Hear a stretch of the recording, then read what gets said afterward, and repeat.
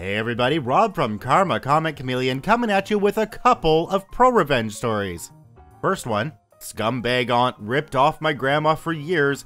I put my nose in her business and had the IRS financially ruin her. Let's jump right in. Hit that subscribe button for more daily Reddit stories. This happened about 5 years ago. My grandma was getting old, late 80s, early 90s. She had one wish, to not die in a senior home. Easily done, as my grandpa sold some assets way back when, then invested the money and let it ride for 30 plus years. He never touched it and collected a pension. Way back when my grandpa died, about 10 years before this, my grandma appointed my dad, this aunt, and my uncle as the trustees of the trust. Basically, the trusted advisors for her and her care for the foreseeable future. All was well in the beginning. Then my dad, Willie, moved further away and couldn't take care of the day-to-day upkeep as the trustee and to see that my grandma was okay. My aunt, Rebecca, told her that she and my uncle, Fred, who lived in Arizona, could take over and all would be fine. It was fine for a while. A few times my dad went back to visit and noticed my grandma didn't always have overnight care or that her mail wasn't picked up and the driveway wasn't plowed. She also lost her cable TV and newspaper subscription. My dad figured it just lapsed, so he had the services put back on. My dad also noticed my grandma was eating moldy food at times because her truck was sold and she had no transportation. She drove up to 90 years old. She basically just chilled at the house alone and did crossword puzzles. The craziest part of this is that my aunt only lived 2 miles from my grandma, but my grandma told my dad she saw Aunt Rebecca once a week on Saturday for about 1 hour. As with the elderly in age, my grandma passed away. She did get her wish and was able to die in her own home. Upon her death, things started to get real interesting. Once the probate lawyer got her children, my dad, aunt, uncle, and another estranged aunt, Becky, around the table, some shady business started to come out. My Aunt Rebecca asked that everyone just forego any audit or paperwork and they just sell the house for around $400,000 and divide up the remaining bank account balance of roughly $400,000. So just signing on the line, each sibling was to get a check for $200,000. Not too bad of an inheritance. My dad thought that was somewhat a little rushed. He said at the time that he wanted to wait because my grandma's house was easily in the $600,000 range based on size and location. My aunt exploded in his face, cursing at him and calling him all kinds of names because he was unwilling to sign the assets then and there. She basically wanted a quick close while everyone looked the other way. My dad ended up leaving the room after the screaming and the deal wasn't signed that day. It took nearly 6 months before another appointment and they were all back at the table. The thing is though, when you are a trustee and the person dies, the funds and access to financial accounts are all under heavy scrutiny until all beneficiaries are made aware and sign the final papers. At the next meeting, my dad went in there with no intention to sign the deal. He got his brother, my Uncle Fred, to agree that they audit the entire accounts going back 5 years. When they demanded this again at the meeting with the lawyer, my aunt ended up arguing that a forensic audit would cost $5,000 and it's a waste. Like, what difference does it make? 2 beneficiaries requested it, so it was what was going to happen. The audit report showed up about 3 months later. Here is where it gets good. My dad began looking over the audit report, saw it was full of holes, like excessive monthly food costs for a 90-year-old lady, payments made for car services for a car my grandma no longer had, many different things in there, they just didn't add up. My dad asked me to give the audit a second look, so I spent a Saturday night going over it, and here is some crazy stuff I found and alerted my dad about. Costco monthly food costs of $1,100 to $2,000 for the last 4 years. Telephone bills for 6 cell phones, grandma has a home phone only. Gasoline for a truck my grandma didn't have for like 4 years and easily $400 a month. House repairs paid to my aunt's husband, who owned a construction business. Some of the house repairs were like $16,000 for a new roof, new garage doors, home security system which she didn't have, etc. All inflated prices. Grandma paid for my aunt to go to Europe twice on vacation. My grandma was paying my estranged Aunt Becky a stipend of $2,000 a month for the last 5 years, as well as her deadbeat son for $2,500 every month they were paid. All grandkids were to be paid a lump sum of $10,000 upon their 30th birthday, as that is when the $50 check from grandma stopped for all grandkids. Guess who was paid out? Her kids and my estranged aunt's kids, but not me or my siblings. My grandma gave loans to my Aunt Rebecca for her husband's construction business in return for equity in the company, which amounted to nothing. These loans totaled about $200,000 over 3 years, right around when the housing bust happened. They also sold her assets like jewelry and whatnot for cash, because some big ticket items simply vanished from her house. Armed with all this, the next probate meeting was interesting. In the time between my grandma's death and the third probate meeting, my aunt's construction business filed for bankruptcy, so that $200,000 in equity grandma had simply vanished. The probate lawyer was also somewhat concerned, and makes it obvious that this was fraud and breach of fiduciary duty, where my aunt could actually get real prison time. After this, the negotiations were much more favorable. My aunt got nothing, literally zero. My other aunt only received $25,000 after all the stipend payments. My father and uncle shared the rest. After the grandkids received the $10,000 payout, the house sold to the first offer for $520,000. That was the regular revenge for any treacherous bitch that ripped off grandma and had her eating moldy food. Here is the pro.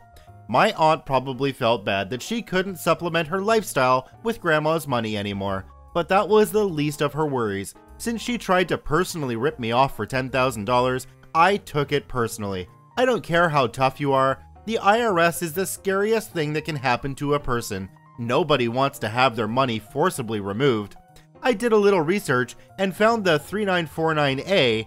I also had the audit, and legal office could and would provide the full trust if requested, demanded by the IRS. I don't know if it ever was. So I photocopied my documents, had them notarized, and sent off the info to the IRS. I felt like it went nowhere. Then, maybe 18 months later, I was notified and asked to come to the IRS building for an appointment in my city. The agent went over all the details, what they found in their research, and then they asked for a sworn statement. It turns out my aunt didn't declare something like $1.2 million in additional income over 5 years, and as such, she owed the IRS around $420,000 plus penalties.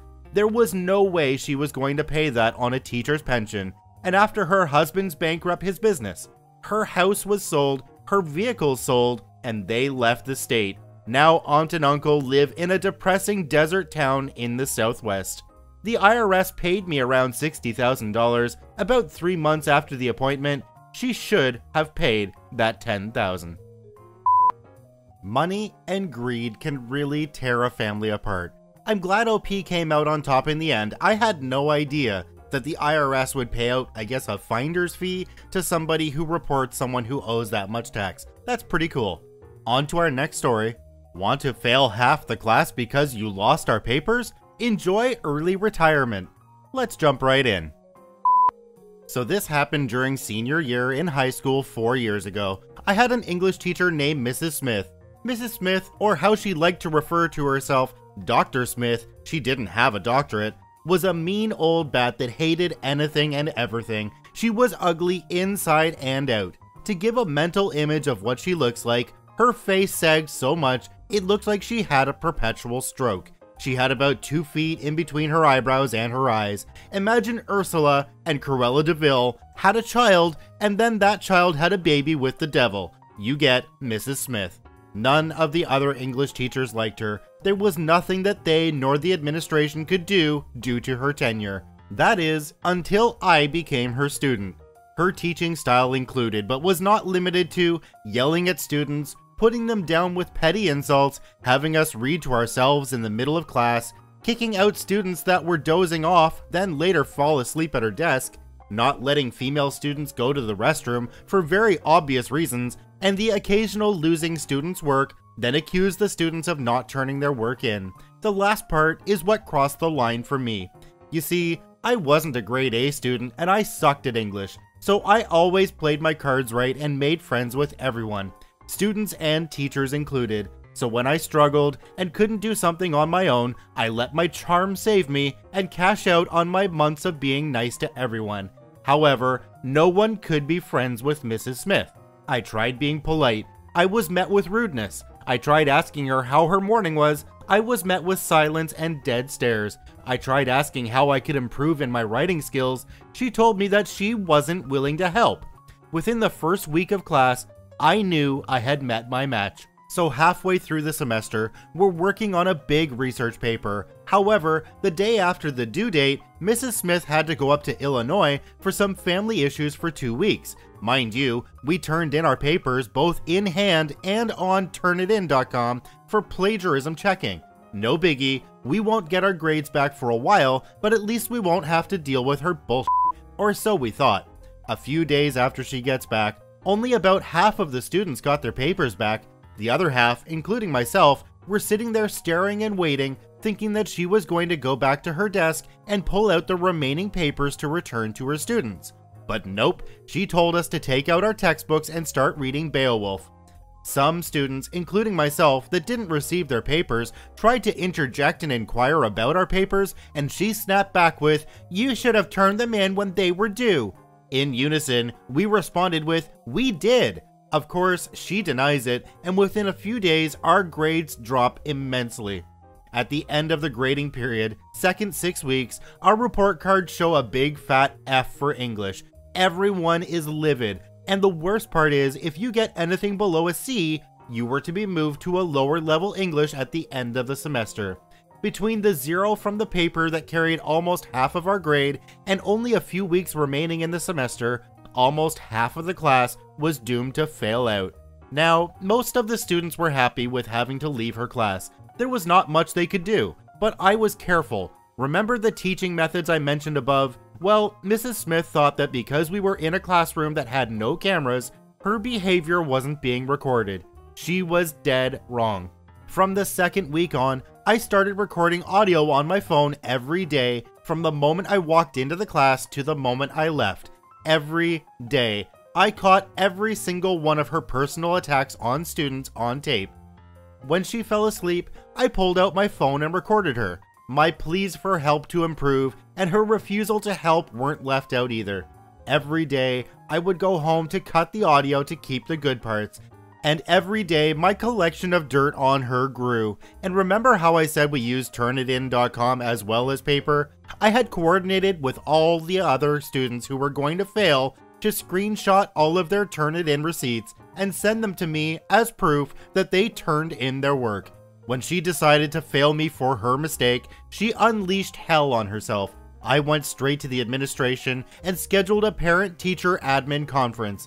A week later, my parents, the principal, the school counselor, the head of the English department, and Mrs. Smith were all present. I started with how she had lost half of the class's work and most of us failed because of it. She denied it and again accused us of turning our work in late as well as cheating and a bunch of other bullshit and lies. I remained calm and just pulled out a folder that contained all of the screenshots from my backpack and handed it to the principal, who then passed it to the head of the English department, who then asked Mrs. Smith to explain it. She instantly turned red in the face and started stuttering. Before she could get any words out, I say, "That's not all, listen to this." I pulled out my phone and started playing back the highlights from the semester. All the while, I'm staring dead into Mrs. Smith's eyes while trying to hold back a shit-eating grin. The suspense in the room would have killed Jason Statham.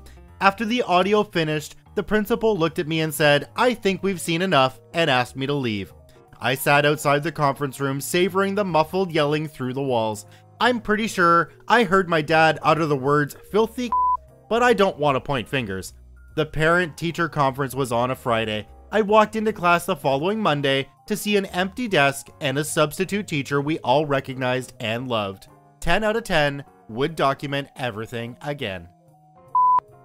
I think there's a lot of people in positions of authority like this who think they can get away with pretty much anything because they're older and have been there for a long time. I think OP in this story has proven that that's not really the case and that they do need to be held accountable for their actions. Good work, OP. Once again, this is Rob from Karma Comic Chameleon saying thanks for watching. If you enjoyed the video, I ask you to hit that subscribe button, drop a like, and share it with your friends, and we'll see you in the next one.